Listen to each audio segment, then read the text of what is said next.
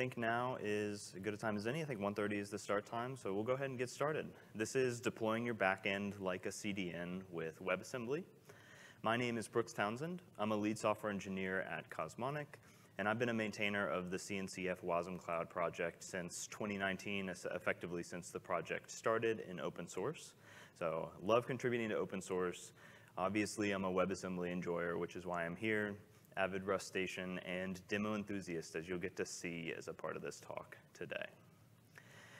I always like providing an agenda for talks. We're going to talk a little bit about what a CDN is, why people use CDNs, go a little into kind of my passion for network optimization here. We'll look at some diagrams, we'll do some demos, we'll look at some more demos, we'll look at some more diagrams. It's going to take up the meatiest portion of the talk, and then we'll kind of wrap it up with what is this all good for, and kind of where are we going with all of this next. This mascot, I feel like I should point out, is Cosmonic's tardigrade, Terry the tardigrade. Very cute. Take pictures, come get stickers, all that stuff. So what is a CDN? Obviously short for Content Delivery Network. Found this great quote from Cloudflare, but at its core, a CDN is just a distributed network of edge nodes with the goal of getting static web content or static content delivered to the users as quickly, cheaply, reliably, and securely as possible. I really like this definition. It's very simple. It describes the technology well and is mostly focused, of course, on the front-end side of applications. And if you haven't used a CDN before, haven't heard of the concept, I think this is a great illustration where when I run an application, when I host it, I may run a web app, a full stack thing in the US West region, but people are going to be accessing that application from all over the globe. You never know where your users are going to be, and actually transmitting that data from your application all the way to, say, if somebody accesses it from Australia, is going to take up the vast majority of just time to complete the thing that your application is doing, right? You could be doing something totally simple, but if you have to traverse all the way across the globe, there's only so fast a network request can go.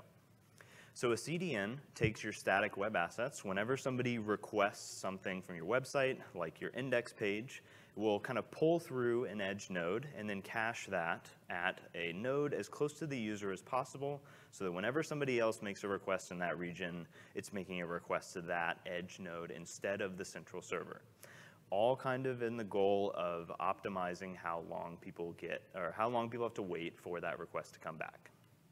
And this is kind of what I want to talk about. Why do people use CDNs? I've already started talking about it a little bit, but really people want their applications to load quickly. They want users to load up their application, feel happy about how snappy it is, and go on their merry way.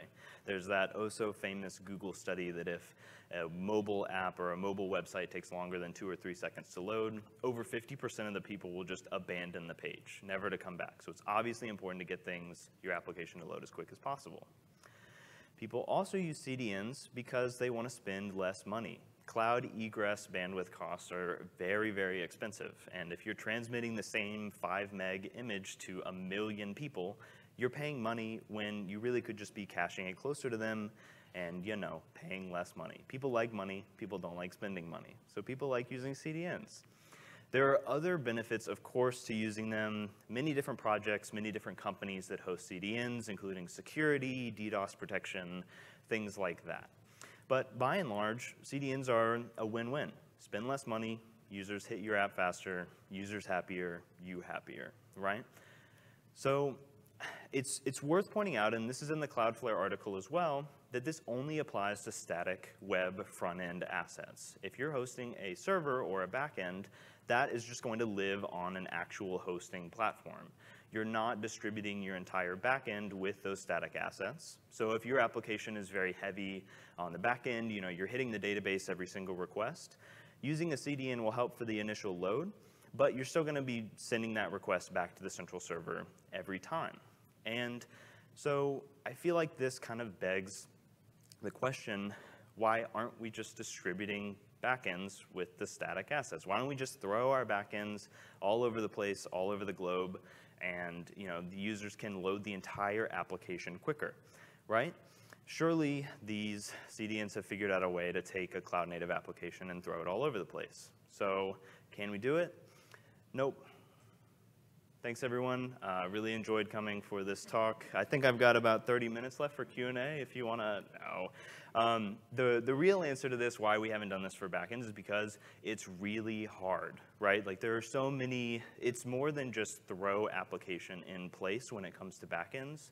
You have to deal with where your data is specifically going to be located, what kind of platform are you developing and deploying on. There's a lot more to thinking about where you can deploy your application to when it comes to backends. And the no, as we'll start to rotate away from just the hard no, is really more of like no with the way that you can build apps now. You can deploy your application to a bunch of different geolocated servers if you specifically design it that way. You can have that in mind from the beginning. You can think, oh, this is where I'm going to put my data. I'm going to be able to deploy to all these different servers. But you need to know what kind of platform you're going to deploy to. You need to know lots of specific things about the deployment target. And that's going to depend per application. So CDNs don't really have a way to just do that for the majority of apps. And if you're doing this with your application, it probably means you run or control your own infrastructure. You stand that up, and it almost certainly means you're not using Kubernetes. Distributing Kubernetes across multiple regions is hard, multiple clouds is harder, and to edge nodes, things that can dynamically add and remove from the cluster, is almost certainly impossible. I'm happy to be proved wrong in that aspect, but even if you're doing like a hub and spoke model and all kinds of things, say you get it all working, it's going to cost you so much money to run Kubernetes clusters in all these different places. And this kind of brings me to the goal, like why I have been working on WasmCloud, why I've been working at Cosmonic and applied for this talk. So many applications that we write are really just bounded by the network cost. Compute is kind of cheap. We have really powerful computers now, and it's pretty rare that consumer applications or even industry applications are bounded by the amount of CPU and RAM that we can throw at it. Vast majority of the time it takes to handle an individual request is getting there and getting back. And I feel like we should be able to do this. We should be able to optimize all of our applications by pushing it as close to the user as possible, by minimizing that data and the data size and distance across the whole network, right? And that's what I want to focus on today. I have two demos where I'm working on this. One is more of a hobby, singular application, not very distributed, that I want to spread around. And the other one is an industry, a little bit more of a real-world example that's distributed. It has hard requirements for a real-world application. And I want to deploy it like the way CDNs deploy static assets, which is all over the place to as many places as possible. And I'm going to do it using WasmCloud. WasmCloud is an application runtime in the CNCF. It's a sandbox project, and we're working to apply for incubation, but you can see it on the landscape that they published yesterday in the CNCF blog post. We've been around since 2019 working on the project, and what WasmCloud does is it's a WebAssembly orchestrator with declarative deployments. It's a single binary, so it's completely cloud, edge, and platform agnostic. You don't need to run it in a container, but you can. You don't need to run it in Kubernetes, but you can. And really what this creates is just a nice vendor-neutral binary to run your WebAssembly apps. You can securely access vendorless capabilities, application-level capabilities like HTTP, key value, messaging, files with a blob store, things like that. And in my opinion, what I love the most about WasmCloud is the seamless compute mesh. We use NATS, the CNCF project, under the hood for our networking stack. And so what that means is when you can set up your NATS network, if you run multiple WasmCloud runtimes, multiple WebAssembly applications, they can all talk to each other seamlessly, whether they're local or distributed across multiple different machines. And you don't have to build any of that into the app, which is awesome. Automatic load balancing, automatic failover, all those kind of things. And WasmCloud not only is part of the CNCF, it uses as many cloud-native standards that aren't container-specific as possible. We publish all of our WebAssembly modules into OCI registries. We use the Open Application Model spec to define our declarative applications. We publish cloud events as a standard event format for ingestion. NATs for our networking layer, and everything is instrumented with OpenTelemetry. It's very much a cloud-native technology, just bringing WebAssembly to that part. So let's talk about the hobby application, right? Hobby applications, this is your Fruit Jokes app. This is your ChatGPT 5 wrapper for your new startup. It's your image rotator, the small applications that you can run in one place. And the goal of distributing this around with a CDN is just push that logic as close to the user as possible so that your little requests or for your hobby app just get handled quicker, right? This is going to have a static front end, so you can front this with a CDN and then all the static assets will get there quicker. But we're also minimizing the data distance by distributing it closer or to multiple regions so people can get that quicker. Now the actual architecture of this application, this is a WasmCloud app, but really specifically it's a WebAssembly application where we have one WebAssembly module called Fruit Jokes, of course, that just has some business logic around generating a fruit joke or fetching it from a database and then returning it as an HTTP request.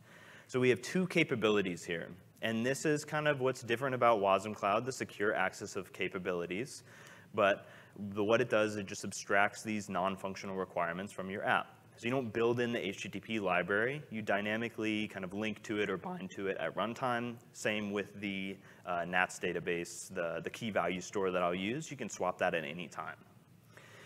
And what makes this different is this is what this application would look like when it's just deployed like on my local machine.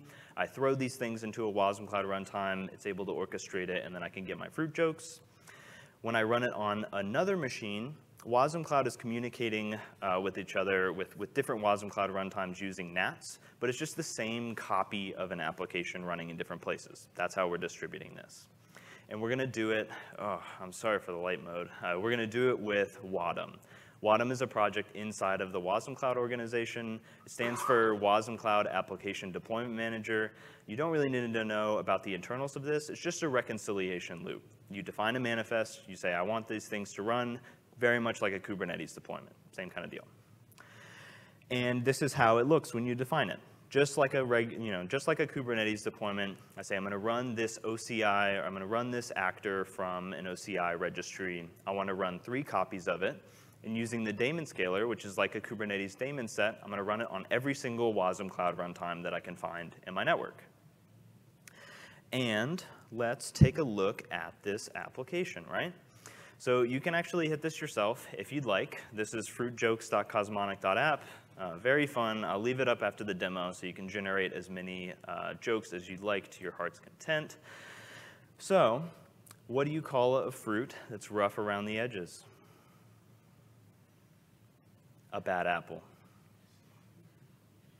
Okay, one more. What did the lemon say to the lime? Sour you doing? You can tell I figured out how to do a CSS animation, and it made me very excited.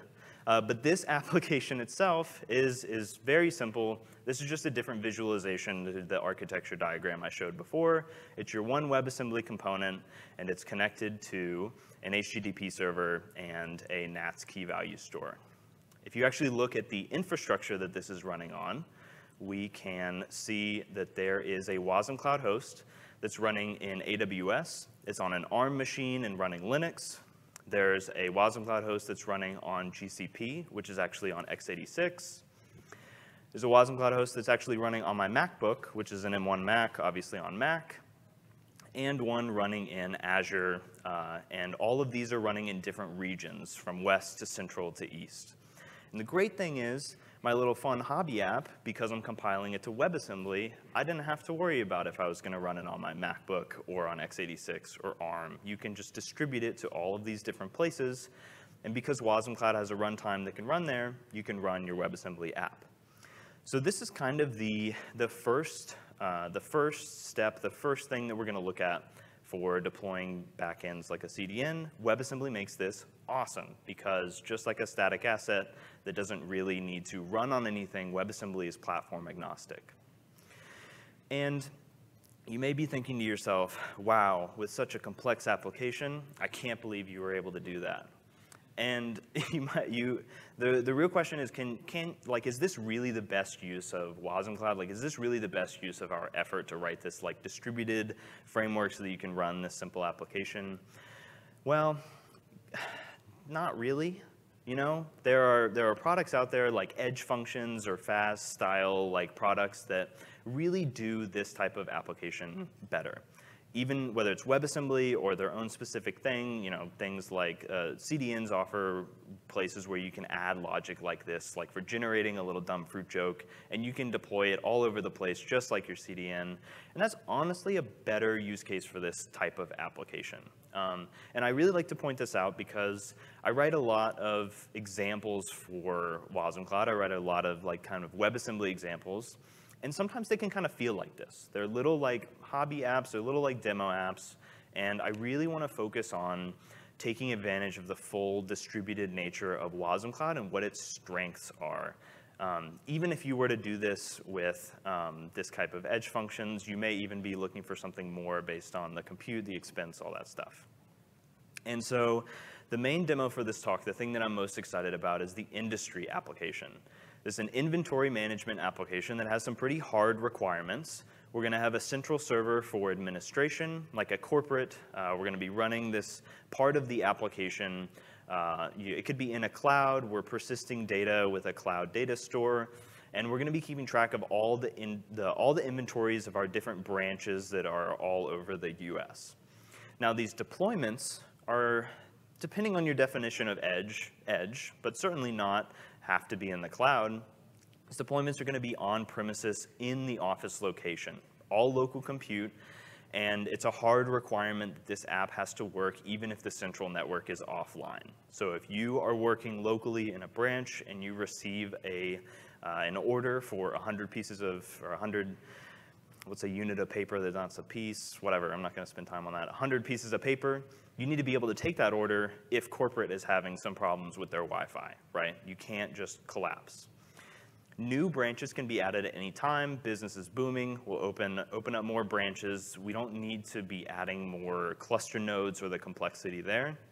And branches can be closed at any time. Limitless paper in a paperless world. We may not need one of those branches anymore. So I'm calling this, of course, very fun, the Munder Difflin app. And the architecture, let me tell you why WasmCloud is perfect for this.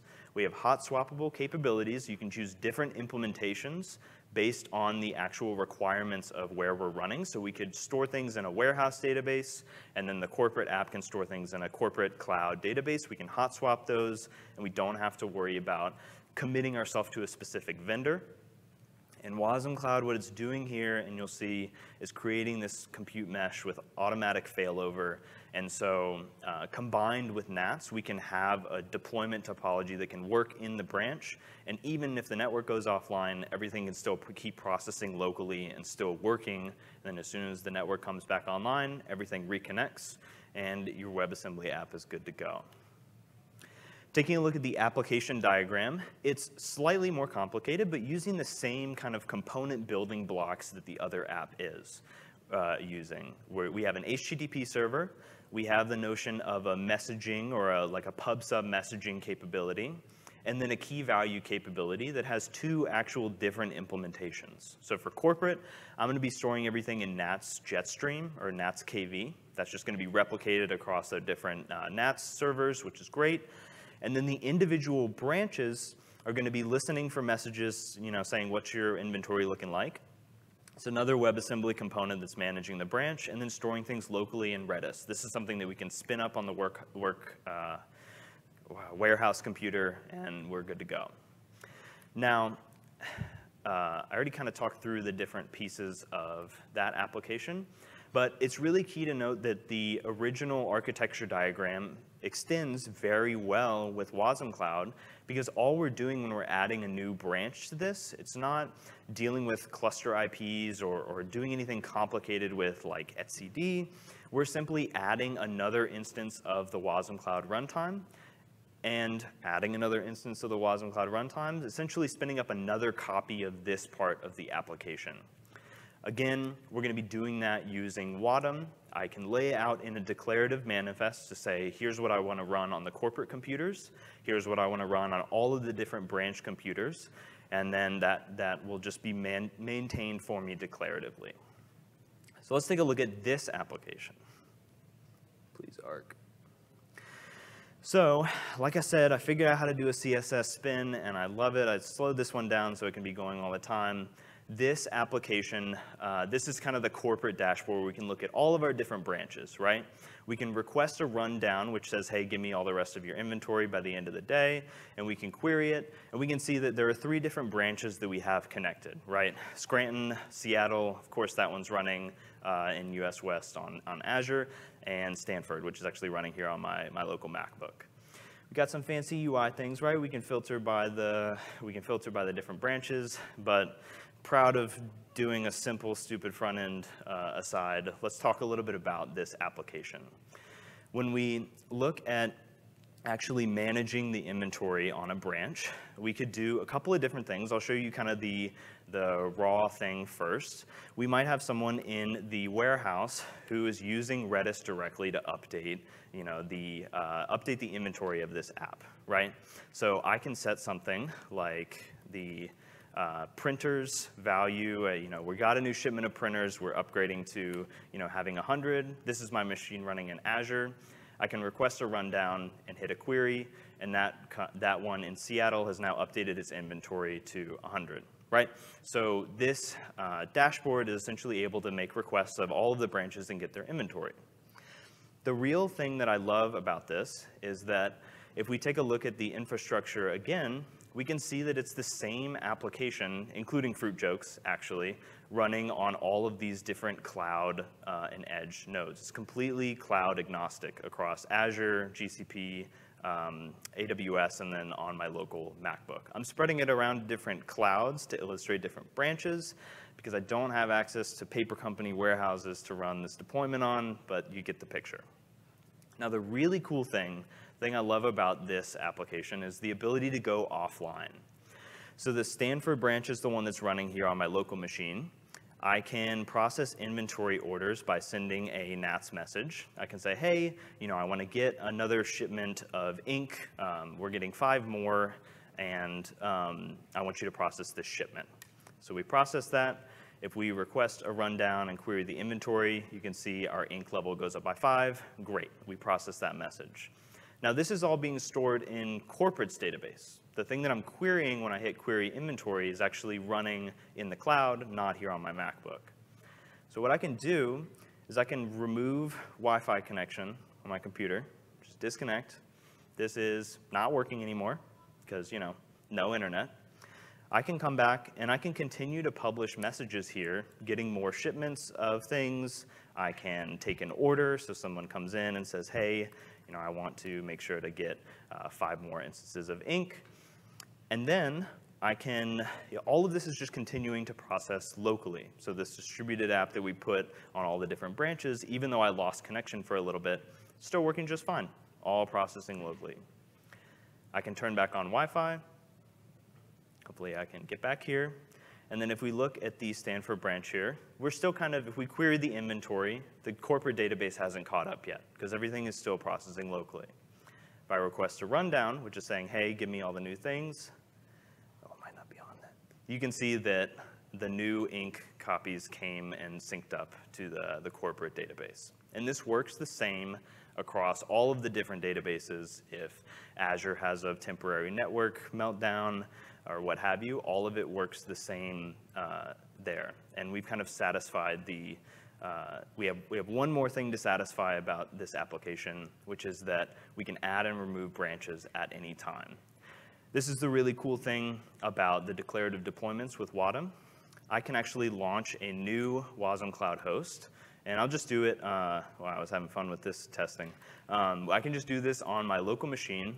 And as long as I have this label that this is a branch saying, hey, I'm running this in a warehouse, we can do that one too. Warehouse equals true. We can launch another wasmCloud host that's connected to this NATS network. And you can see as soon as this pops up here that Wasm is going to take care of deploying an entire new copy of all of that infrastructure on that host. So as soon as this comes in, It's going to work on a little bit. Now the branch manager is deployed there. The NATS messaging provider and the Redis key value store is deployed there. And this is now a completely new setup branch. So we've just added a completely new cluster node, and that just works. We can also remove this cluster node, and that's it. It doesn't take any more than that to add or remove to distribute this application around more because of the way that WasmCloud combines with NATS to do this deployment. This really enables a flexible deployment topology that you really could not do with containers in Kubernetes. So what is all this good for? Just as a general category, outside of inventory management, outside of fruit jokes, what does this deployment, what does this enable us to do? This is really good for distributed data locations, pushing the application as close to the data as possible. Everything is working locally in that individual branch. It doesn't go to a central database. So it's great. That's where the data should live. It works better. It's great for heterogeneous environments, things that change all the time. Network constrained applications, so any requests that, or any of those applications that don't really do that much compute, they're constrained by the network. Anytime you're trying to go multi-region, multi-cloud, deploy to a variety of edges, this works really, really well for that. And obviously for failover, the ability for me to just turn off the Wi-Fi on my laptop, process things, come back online, and it just works. It's awesome. Things that might be better elsewhere. Single component applications. This is or web front ends. This is kind of the amalgam of fruit jokes, right? It's a very simple application and really doesn't take advantage of the distributed nature, the capabilities of WasmCloud. Of course it works. It just is probably going to be easier to start with, create React app and go on your way. Anything that, when it comes to WebAssembly, you have an abstraction layer from the CPU in the operating system.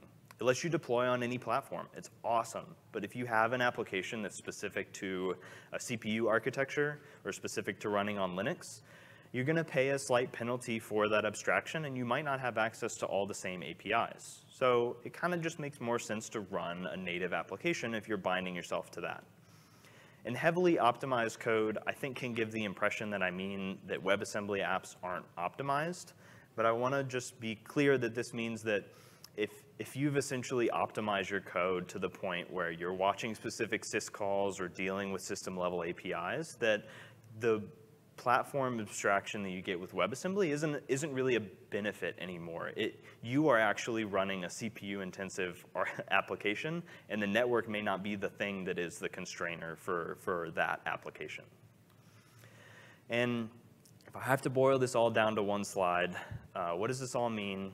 This is a seamless, painless, distributed application. I wrote this example in the cram for the conference. It didn't take me any code or logic to deal with distributing this out to different machines.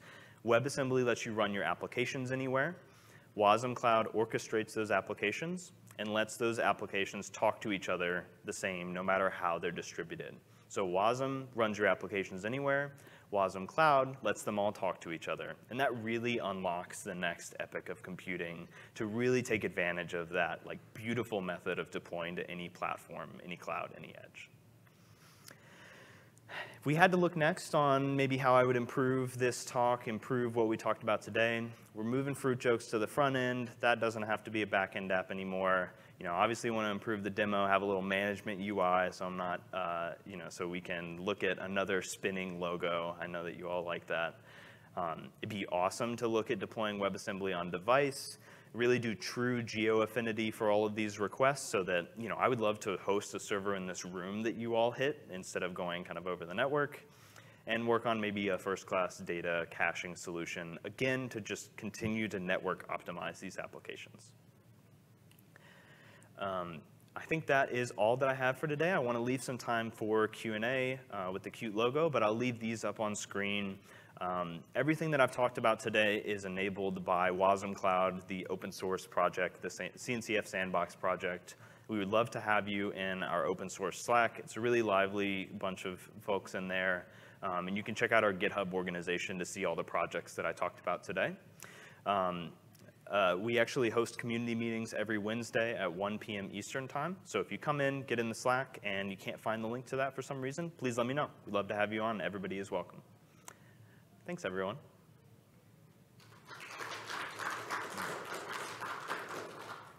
All right, I think I do have actually like 4 or 5 minutes for questions, so anybody is welcome. Yeah, Nats. So, if you're going to be really follow the CDN analogy, you would like to, on demand, start WebAssembly process because now you have deployed a bullet where you want them to respond. Do you have an idea if it's possible to sort of do that on demand or in a location near to you? Essentially starting up, just like, so I did show that like starting up a WasmCloud host and then the whole application kind of drops on it and gets scheduled, but essentially just automating that part of it.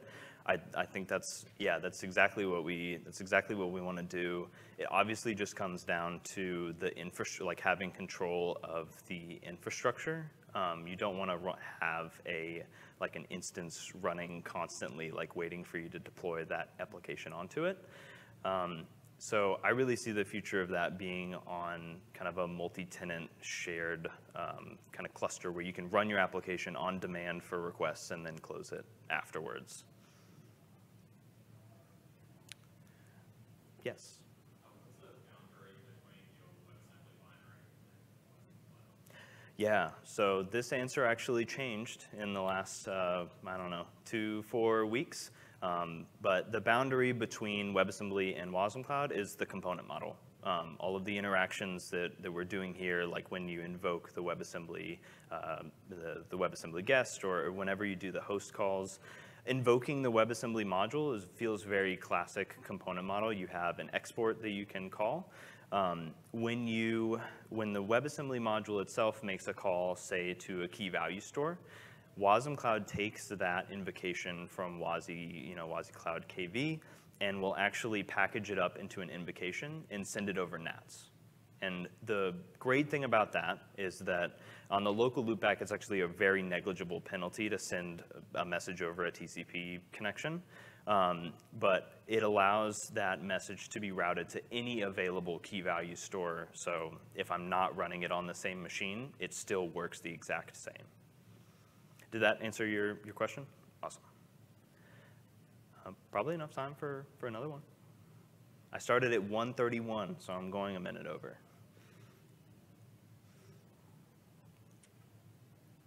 All right, well, I'll definitely be hanging out around the afterwards around the talk, so I appreciate you all for coming today.